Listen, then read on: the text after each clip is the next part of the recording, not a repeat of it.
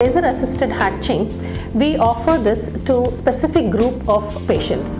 The first group of patients we would offer laser assisted hatching would be for those who have had previous more than one failed IVF cycles, and the second group of patients this technique we would be offering to are women with advanced stage who present for IVF treatment, specifically more than 40 years of age, and this is also offered for women who have high FSH. This group of patients do benefit from laser assisted hatching.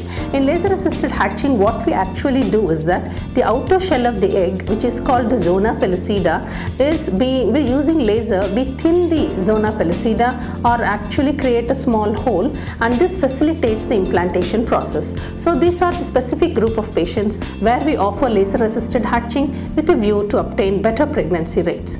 And another group of patients where we offer laser assisted hatching is those for whom we do what is called frozen embryo transfer. So whenever the embryos are frozen, because of the vitrification process, the outer shell of the egg can become quite thick.